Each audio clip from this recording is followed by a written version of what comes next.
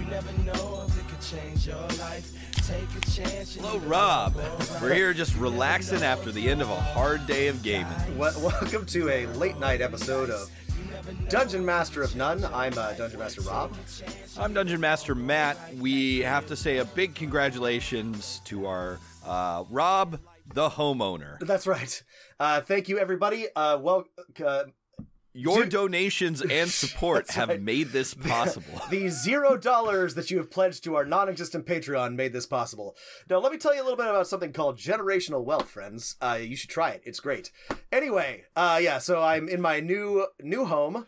I've spent all day unpacking. Matt has been at work all day. We are both exhausted. So what better time than now to discuss a light and airy topic? That's right. Woohoo! We're going to be talking about consent in gaming. Actually, I want to say that consent is a serious topic, but I don't think it's wrong to have some excitement and enthusiasm for this topic. No, I agree. After reading this, we've read Monte Cook's Consent in Gaming, a free PDF available at montecookgames.com. And I felt like it was kind of inspiring. Yeah, it's we'll include a link. Everybody should read it. It's short. It is well written. It has good pictures, which we all love. We all love pretty pictures. Actually, it has some really good art, to be honest. Unnecessarily good art for the subject matter. It's all stolen from Numeria or Invisible Sun. Still good, and Monte Cook really knows how to put together a PDF, a book. He knows what it is that he's doing. No, but Matt makes a good... And this is by Monte Cook and Sean K. Reynolds of Pathfinder fame and Shanna Germain, who I believe in addition to being a veteran game designer is also a master in other sorts. Not just dungeons, but of actual dungeons. I'm not familiar, but I guess we can... wow, interesting. Anyway, Matt actually makes a good point. This does not have to be like a heavy or serious or unpleasant topic. And we'll get into the specifics of what Monte Cook wants to talk about a little bit later on. But, it is something, obviously, that a lot of gamers otherwise avoid or conspicuously ignore. And that's, I would say, bad. And generally bad for the hobby. So I'm pretty happy that Monte Cook has put this out. I'll especially glad that this has come from a veteran, white male, a paragon of the field, right? I think that is especially good coming from him, partnered with people who are not, right? I think that the people who need this, right? The people who need a little rap on the nose are going to listen to Monte Cook, even though he's not necessarily the right person in all instances to deliver this, but I think that it's good that it's coming from him. And sort of the flip side of that, Rob, is that a lot of the ideas in this book have not come from Monte Cook, right? He is the compiler and the broadcaster to the masses of them, but they came, this is some grassroots change. Most of these ideas about how consent should work, the X card, the sort of checklist, right, have come from the trenches of the people who have benefited the most from this. That's right. Other real change comes from below, Rob. That's absolutely the truth. That is absolutely the truth. Though, Matt, it requires the cooperation and participation of the bourgeois to make it happen. You need the elites to buy into it. Update from the field. Shanna Germain is author as Kinky as You Wanna Be, Your Guide to Safe, Sane, and Smart BDSM, which is an amazing title for a book. So a great person, obviously, to contribute to this. So actually that's a great point. And Monte Cook makes sure to reference and give credit to the people who developed these. But many individual creators have created hacks, right, to build these ideas into their own games. And Monte Cook has sort of put them together along with a general overview of consent in gaming into this very handy, very short, a pretty good PDF. Honestly, this is great. I'm really glad we took a look at this. This is a cool thing that I think the hobby has been missing. So, bravo, well done. And yeah, I'm excited to dig into this, Matt. Yeah, let's dig in. And I think we should start with you, Rob, giving us the official, unassailable, and final definition of what is consent, Rob. I don't have No, this. obviously we can't. Let me pick a quick bit from the introduction to start from. Actually, what I really like is there's a list of important things about consent. We'll break this down, but this is a good place to start from Monte Cook. So, here are the, let's see, 1, 2, 3, 4, 5, 10? I think it might be 9 or 10 things you need to know that are important about consent. All right, ready? Yep. 1, you decide what's safe for you. 2, Check. the default answer is no. Check. 3, it does not matter why consent was not given. Double check. 4, nobody has to explain why they're not consenting. Yep. 5, there may not be a reason why they're not consenting. That's fine. 6, there's a spectrum of consent for each topic. Yes, sir. 7, it's not up for debate. Yep. 8, they can always change their mind about what they are or aren't consenting to. And finally, anyone is allowed to leave an uncomfortable situation at any time. So this is the broad overview, right? This is the introduction. So what do we want to say about these 9 points, Matt? These are things that, after looking over them, thinking about them, these are, I think, baseline things that if you don't take this into your game, right, you need to take a step back and think about why you're having fun with friends, right? Right. And these are baseline things for basically being a human being and treating other people like human beings. Right. And as I was reading this, I kept having this thought. I was like, oh, this is just baseline stuff. I've been, I know how to do this. This is just how you should act around other people. But then I remembered that I wasn't always the wise old age of 33, and that I wasn't always, as good at this stuff as I am now, and I'm still not perfect. And it's, 1, even if you're pretty good about this, great to check in and go over this list, and 2, useful for a lot of players who may not be as experienced with gaming. I at the end, I'd like to talk about some specific examples of this from our gaming experience. I have some examples of times when this might have been useful and I didn't use it. But this is just sort of how you should treat people. I agree with Matt about that. You should just like a baseline of interaction with other human beings. But if you're not super experienced with dealing with people who are outside of your immediate friend group, or if you're exploring unusual or unique situations, either in-game or socially, you may encounter things that you were not prepared for, that this might come in handy about, right? Just because you have never run into a problem with like your close friends who know you very well and you know very well, doesn't mean that you can't benefit from this sort of thing. And this, I think, is especially important if you're going to be doing any sort of public gaming or meeting with a group of people who you don't know well. Absolutely. I think another reason, just for taking a look at this PDF or something similar, is I found reading this PDF in a way liberating, right? So we know this is one of the reasons why we know this is a good thing is it makes all the wrong types of people in the RPG world mad. Yes. Just so mad. So mad. Right, that there's some politically correct culture trying to tell me how to game, or they're trying to restrict what we can do. But consent is the opposite of restrictive, right? It's liberating. Yes. In letting you explore topics that you wouldn't normally be able to just throw in, because you've gotten everyone's consent and you're keeping that conscious at all times. This can expand the type of things you can do with a role-playing game. Yeah, and this is this makes me think there's nothing more telling than when somebody gets all worked up, usually a dude, about the idea of affirmative consent or getting an enthusiastic yes, because, well, it just says something. And getting this sort of buy-in from your party, right, from your players, is wonderful. It's liberating. It means that it means that you have sort of established what the game is going to be, and you can all be more comfortable and enjoy yourselves. At one point, I can't find it, the PDF mentions, though, that, like, in order to have fun, everyone needs to feel comfortable. And that's what this makes possible, right?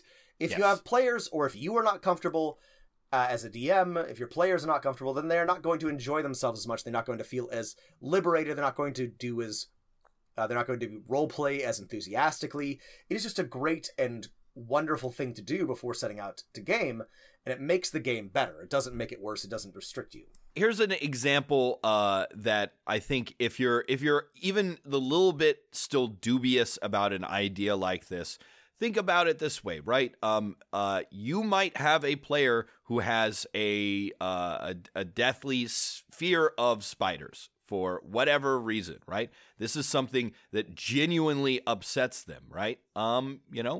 Having something like going over topics that you want to not include in your game could prevent you from causing someone, extreme harm, right? We're here to have fun, and if you're unwilling to sort of take a step back and say, oh, I'm willing to make sure I don't really hurt someone, then you're not a good person to play with, right? Right. Think about how bad you would feel if someone who had a terrible fear of spiders and you did something in the game that sort of made them feel really, really, really bad. You would feel bad. Yeah. 99% of human beings would not want to cause another person harm in that way, one would hope, right? You shouldn't either. Well, and that's a good point, because when the word consent comes up, automatically I think that we and generally people think about, of course, sexual consent and romance and issues surrounding that. But the examples used in this document are often arachnophobia related. Is it okay for me to describe spiders as long as I don't describe their hairy mandibles and many sets of eyes? Which is a great point, right? If you have a friend... Yeah, if you have a friend who just had a close family member die of cancer, don't put cancer in your game, right? Unless that's something they want to explore. It would give them the chance to say, hey, let's not include this because this would hurt me. Right. Right? Well, we don't want to hurt people. And going over the checklist, there was just some things I didn't think about, like claustrophobia is on here. I'm pretty claustrophobic. And if... This has never happened, but if, I had a particularly evocative DM and they were like, you were going into a very close dark tunnel, and we stayed there for a long time, and they described the walls closing in or being trapped, I would become anxious and uncomfortable. And, that's a pretty, specific thing to happen, but it had never even occurred to me that might show up in a game. And it just hasn't, because I haven't run in that sort of game. But that's, if I were filling out this sheet, I would definitely put we'll go over the specifics of the consent checklist, but I would definitely put like a maybe next to claustrophobia, right? Right. And that's another thing is, right, there are graduated ways that people can respond to this, right? The sample thing here gives us an idea of, I'm more than okay with this, this is something you should be cautious about. Maybe let me know ahead of time, or I'm uncertain, right? Or this is like a hard no, right? Yeah. And so I don't want to put words in your mouth, but if that was like in the middle for you, right, you might want, this would be an occasion where you're like, listen, if this gets too intense, I'm going to have to say, hey, can we back off? Yeah. And that's, I can't imagine it coming up, but if it could definitely happen. I'm getting sweaty palms just thinking about it. So and moving on. It's not a big deal. I'm just like, oh god, I hate tight spaces. I'm really glad that very few of my games emphasize the closeness of caves and the none of my characters ever get locked in a box.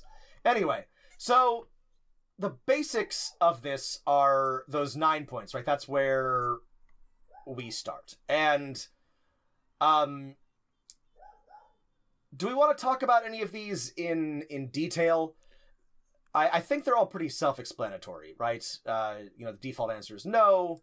It doesn't matter why consent is given. You don't have to explain yourself, right? That's just part of the, the respect of the game.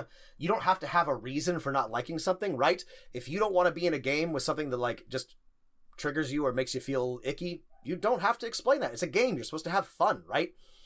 Nothing makes me crankier than hearing about, a DM or a GM who wants to like barrel forward with a game that people are not enjoying, right? Like, regardless of whether or not it's a consent issue or just an enjoyment issue. And that's, I think this is a great, I think people need to be able to say, I don't enjoy this, and that be valid, right? This goes back to like one of the first things we talked about on this show is that when you run a role-playing game, right, you need to check in with your players, get some feedback in some way, either a lot of feedback or just a little bit about what type of game they want to play, right? Yeah. And, you know, when we were talking about it, right, we were mostly talking about, like, do you want there to be elves and dwarves, or do you want there to be lasers and spaceships, or do you want both, right? Right. But see this as an extension of that. Exactly. And some of this is just generosity and patience, right? Allowing people to leave an uncomfortable situation. Like, make space at your table for that. This also relates not just to consent, but to intense situations or frustration. Like, make it clear that if you just need to get up and walk away, that's okay. That's fine. We'll take a break. Nobody needs to call it out or like make a big deal of it. That's a thing that happens, right? We've all had heated gaming moments, and you know, the less heated they are, the better. Well, so that's the first section, right? This is the basics, and I encourage you all to read this, but I think they're fairly self-explanatory. They're just pretty good guidelines for getting to a foundation of consent where everyone can work with. Then there's two more broad sections, and I think this next one is really interesting. It's recovering from consent mistakes. Yeah. And I have a couple examples about this, but Matt, do you want to sort of summarize what this is about?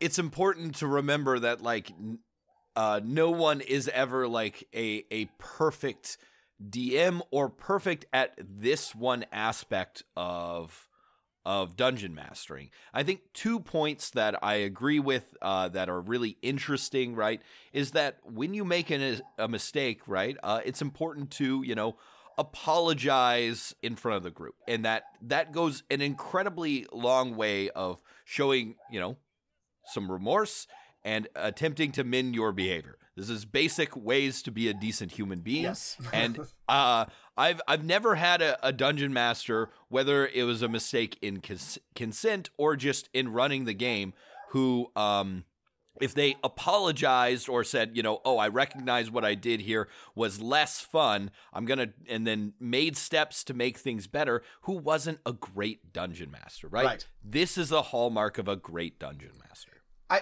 And not to get too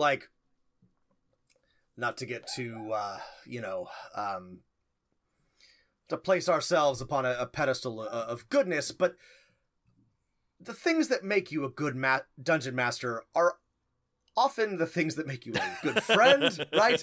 It's just we're about the best friends, right? It's just about paying attention, right? It's about listening. It's about being conscientious of like what's going on around you. These are important, just human social behaviors, and it is a lot of pressure to be a good DM, but I think it's also a good exercise, right? You have to listen to people. You have to pay attention and see if they're uncomfortable. These are good things to do in life, and they are excellent things to do as a DM to make the game fun, right?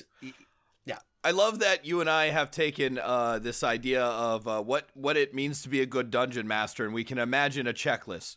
Is good at basic math, balances encounters well, draws intricate grid maps, is a kind friend. And we checked those first three at an earlier point in our lives and did the last one. The last, right. Yeah. No, early on we were definitely like, makes good maps, you know, understands the rule systems. Yeah, no, it you learn what makes a good DM. Yeah. Here's a great, as an example of like, just like how to be a good person. There's a little like sidebar here that says, note, don't say, I'm sorry if anyone was upset. That's a weak apology and doesn't acknowledge that someone is upset. Just say, I'm sorry. This is really sorry good if advice. I offended you, Rob. Right. Yeah. By the way, sorry if you were offended. If any of you are lucky enough to have girlfriends or wives, I know you aren't. Or boyfriends or husbands. Boyfriends or husbands. Or partners. Or partners. don't ever say this to them. Don't ever say, I'm sorry if you were upset. Just it's a free bit of advice from your dungeon master. Don't ever say that to them. Yeah, just don't. Absolutely do not say that. It's okay, Rob. I forgive you, Rob, for letting me down. Well, listen, Matt, I'm an equal opportunity offender. I offend everybody equally. I don't know why you're so upset about everything. Anyway. All right, so that's a warning sign for a dungeon master if or a player if they're like, I don't want to think about this or at least have a brief discussion about this. If they say, oh, it's because, well, I push everyone's buttons. That's right. All right, well then, yeah, you probably shouldn't be here. Because it seems like you just want to be a terrible person. If they pull a Ricky Gervais on you, they're like, oh, I'm just offensive. Are you offended? Are you offended? They probably aren't a very good person to play games with. Let them annoy people on Xbox Live. Just not a pro-social player. So yeah, send them to the toxic MSN gaming zone. Do you remember the MSN gaming zone? I do remember the MSN gaming zone. I used to put together StarCraft matches on it was before that. It was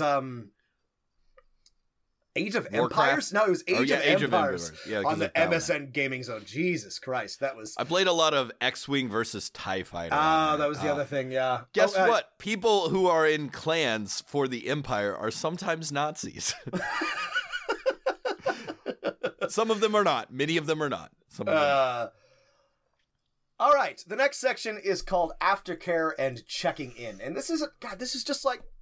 this is stuff I have come to do on my own, but it's like so great to see it written out, and it's such good advice. So this is just a post-game check-in, right? And this is such a good idea, right? Regardless of whether or not anything happened, even if it was a great game, just say, hey, how's everybody feeling? Was that fun? I usually do this over text. I'm like, I hope everyone had a good time. Here's some things that I'm thinking about. Let's meet again next week, right? And that's just like a great thing. If I feel like maybe I did something that was like potentially an issue, I'm saying, hey, sorry if this was weird for anybody. Usually it's something like, hey, I'm sorry that we spent 45 minutes in this dungeon. I did not mean for you to spend so much time slogging through those spiders. I hope you had a good time anyway. But, sometimes it's like, hey, I'm sorry if like I touched on a sensitive topic or anyone gets upset. But it's just like such a good idea to just check in and give people an opportunity, make them feel comfortable saying, hey, I didn't love this. Could we do something different next time? Or could we spend less time, shopping or whatever? When I first saw this, I was like, what immediately sprang to mind was that weird Kickstarter that we looked at a long time ago about a role-playing game about mixed couples in the Third Reich that were both Jewish and non-Jewish. Yeah. And I was like, oh, yeah, you definitely, for something like that, you need a check-in afterwards to make sure that, like, everyone is doing okay after talking about such an emotional thing. But it works. It's just as important for a fun expedition to Barrier Peaks, right? Maybe it's not about your emotions being frayed, but it's about, right, is everyone having fun and, how can we improve in the future, right? Games can always get better. Just because you may not be dealing with something like, groundbreaking or heavy, just because you're not role-playing a mixed marriage in the Third Reich, doesn't mean that you don't need a check-in, right? It's just a useful thing to do. I think this is a... We all have friends who get like, ooh, a little maybe too into it when, their character explodes because they pressed the wrong button on the alien space artifact they found, right? Right. Regardless They need the check-in. Everyone needs the check-in. This is, I think, a good just DM habit regardless of, like, its relationship to the consent issue. Just give your players a chance, publicly and privately, to check in and say, hey, this was good, hey, this was bad. And, I usually do this over text. But you can send an email or you can have a few minutes after the session. But I think this is a great habit to get into. I think it's a good thing to do, for sure. Excellent. The last section is the consent checklist and some other tools. Sorry, I actually do want to talk a bit about Bleed, because this was interesting to me. Bleed. So Bleed, for people who don't know, right, is usually a condition associated with a number. So like Bleed 2 means you take 2 damage at the start of your turn each round. Yeah. In this context, it means when your feelings from the game bleed into real life. So, tell me if this is true for you, Matt. I don't think I have ever had this work from game to real life. I have had it work sometimes from real life to game, right? I have had people come in with emotions that they then expressed in game. I've never had somebody who is flirting in game or angry in game then like transpose that into real life. Though I'm not saying that can't happen. But obviously can. Either way, I think this is a really good thing to be aware of. And this is where it gets tricky. So we've talked about this before, but this is challenging because it asks a lot of you, but you just sort of have to be aware of people's emotions. And obviously, if this were easy, the world would be a much better place, right? But I do think that if you are a DM and you want to level up in your DMing, and if you want to try to be better, you want to have players who recommend you and keep coming back and keep coming to your games, I think it's really important to try to pay attention to their feelings and get a sense for if anybody's enjoying themselves, if anybody is having bleed, if anybody is, walking away frustrated or upset. And that takes practice and that takes time, but it also just takes intentionality. It just means wanting to do that and being aware of it. Yeah. It's as simple as that, but as complicated as that also. Let's talk about the tools. So there's three main tools that they give you to work with. And they are, there's no table of contents. Hang on. So the final section is some tools that you can use in your game. The main one presented here, though some other ones are mentioned, is the idea of a consent checklist. Right, and this is just such a cool and good idea. And it is simple as it's just like when you hand out like a questionnaire at the beginning of a session 0, but it's just a checklist that says, here are some themes and ideas. Please indicate that you consent, like enthusiastic, right? Green. Yellow, you're okay if this is veiled or off stage, maybe discuss with me first. And then red, hard line, I don't want this in my game. And it's just a list, and it covers everything from horror elements to relationships to mental and physical health. As I mentioned, one of the things on here is claustrophobia, right? I hadn't even thought about that, but that was a good thing to consider. I would mark that yellow. There's things like bugs and blood, demons, gore, harm to animals and children. Torture. Harm to animals is an interesting one because I aggressively avoid this in all of my games because I don't like to be mean to animals. But it occurs to me that in other games that might be a pretty standard thing to happen. So if this, I would probably... A red wall campaign, for example. I would probably mark this yellow if somebody were handing me this consent checklist. If not red. And honestly... One of the useful things that you've hit on twice is this yellow area is super useful, right? Veiled or offstage. You've brought this up when talking about sex in some of your games at your table. You're like, this is fine. We're going to fade to black. Right, and this is one of the things that that this consent in gaming book mentions specifically is fade to black. And this is the strategy that I use for a lot of things. I use this for sex. I generally try to avoid it entirely because I've never played with a group of people that is mature enough to handle sex in an RPG well into my 30s, but it has come up, and I, try to honor my players', actions in game, but I am not going to describe your sexual exploits. So my go-to is fade to black. And there are a lot of things that you can do this for, right? If there is torture, right, and your players may not be comfortable with that, you can just say, you can gloss over it or fade to black. If there is a special type of violence, you can, ease off on the description. But this is just a great way to get a feeling for where your players are at. It's such a good tool. There's no reason not to include this in your session 0. Right. If you check out nothing else, check out the RPG consent checklist.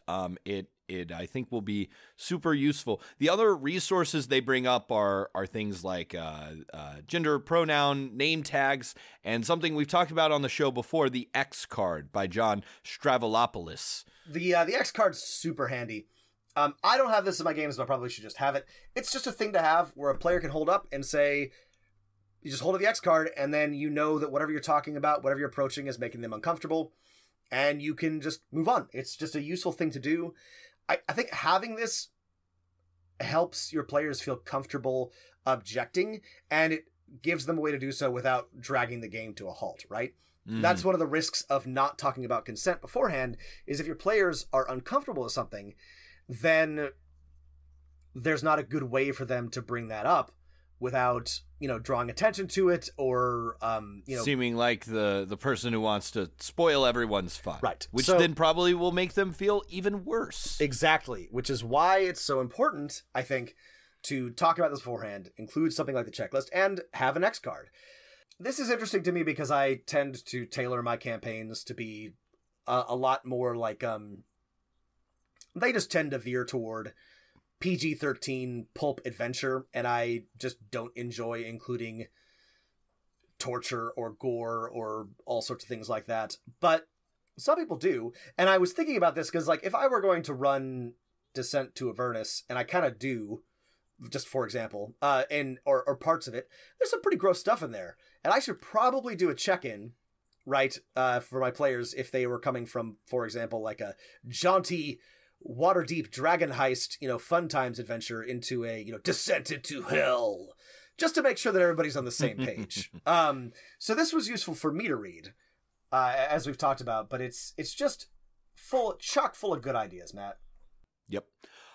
Did you want to talk about some specific examples and how something like this could help you in your game based on our experience as dungeon masters? Well, yeah. I mean, I've got I want to like highlight myself, right?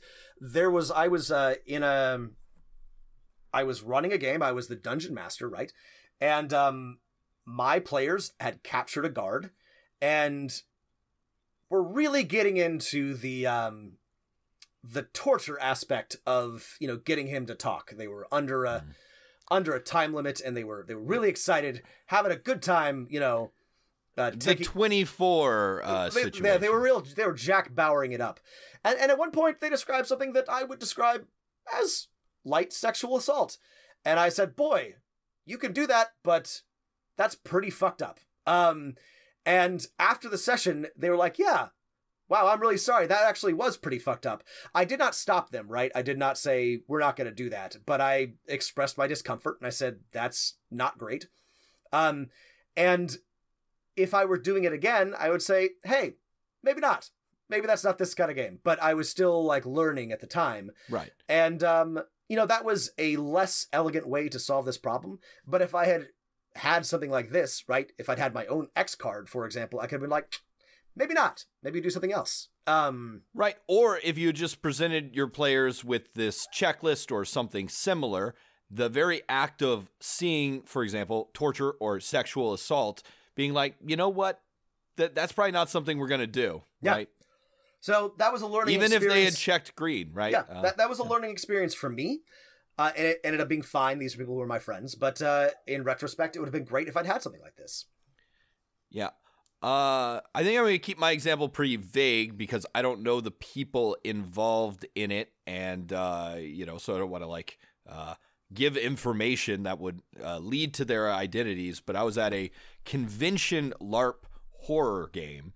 And at this point in the campaign, or in the session of the LARP, my character had gone completely insane, right? He could only talk in rhymes, which would take me a while to compose. He was a English professor who had read some forbidden poetry. So as you can tell, it's kind of maybe a lighthearted horror game if that's how insanity is handled. Call of Cthulhu type stuff.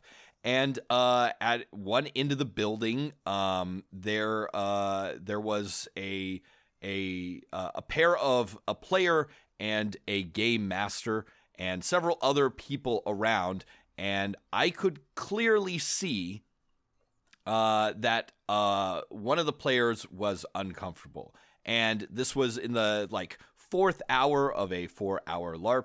And, I had not thought about consent or what was going on. and I just continued on my way being insane and left one of my fellow players to be made uncomfortable. I still feel pretty bad about that, and I feel like if I had thought about this more, I might have done something differently. I later found out that the game master was abusing his game powers to describe some evil happening to, I don't know exactly what, to that player that made this person feel very uncomfortable, so uncomfortable that they complained to the con organizers. Thankfully, this game master was asked never to come back, but yeah, I feel bad. I saw something that was someone's consent being violated, but I didn't do anything about that. And now, if I see something like that, I will, make sure that people feel safe in games that I am playing in. And I think this brings us to like one of the big takeaways of this and just sort of the consent discussion in general. And that's that nobody's perfect, right? And we're all still learning how to do this. I think what I would just encourage you all, if you're not already open to this, is just to be comfortable admitting fault, be willing to learn, be open to gentle criticism, and just commit to doing better, commit to growing. And I think this is a very normal and natural human thing to do, and we're all going to make mistakes, but I think that avoiding the topic and not addressing the question of consent in gaming is a mistake. And I think that if you allow yourself the space to make mistakes and to recover from them and to, build on that, then there's no reason why you shouldn't, embrace this type of premeditated, discussion about consent and why it can't be a wonderful and good thing for your game. Yeah, I earlier said that the easiest, simplest way would be to give your players or people at your table the consent checklist. The easiest and most straightforward thing you can do is just have a brief discussion about this. By bringing it up as a topic, you've put it on everyone at your table's minds that, you want to make sure that you don't cause real harm to your friends. Exactly. Well, Matt, any final thoughts before we sign off? We're going to link this in the show notes and as well as some of the resources. If you have thoughts about this, if you have additional questions, we can talk about this in greater detail. And we'll bring it up again because it's important. But I think this is a terrific resource. I think every DM should read this. And yeah, thanks to Monte Cook for putting it out. My only final thought is I hope we did a good enough job about talking about this in a good and understanding way. And Lord knows we are nowhere near an authoritative or final word on this topic. Yeah, we just thought we should talk about it because we wanted to. Matt and I are keenly aware that we are cis male white guys and also old and stuck in our ways and deeply imperfect, but we care about this and we wanted to talk about it and we thought it was important. So if we have been insensitive, we will be grown-ups and apologize because that's what grown-ups do. So let us know. We're going to say sorry if we offended you. Yeah, we'll say sorry. Oh, were you offended? Were you offended? And then this is actually what's really deeply ironic is the people who are against talking about this are just fucking offended. They're offended that someone else might consider others' feelings in their little fiefdoms. So upset that they might have to consider another person's feelings. It viscerally upsets them. And so they project that upsetness upon everyone around them. Thank you. This has been Rob Guthrie's 5 seconds of psychological examination. Yep. All right, Matt. Thank you, everybody, for listening. If you have questions or comments or thoughts, write us at dmofnone@gmail.com. Add us on Twitter at dmofnone. This has been Dungeon Master of None. Or you could give us a call at the Dungeon Master hotline, 774-203-4629. That's right. As I was saying, this has been Dungeon Master of None. I'm Dungeon Master Rob. I'm Dungeon Master Matt, and today we're talking about Monte Cook's consent in gaming. Sorry, right, I restarted that. All right, keep rolling them dice. Yeah, I heard a funny thing. Somebody said to me, you know that I could be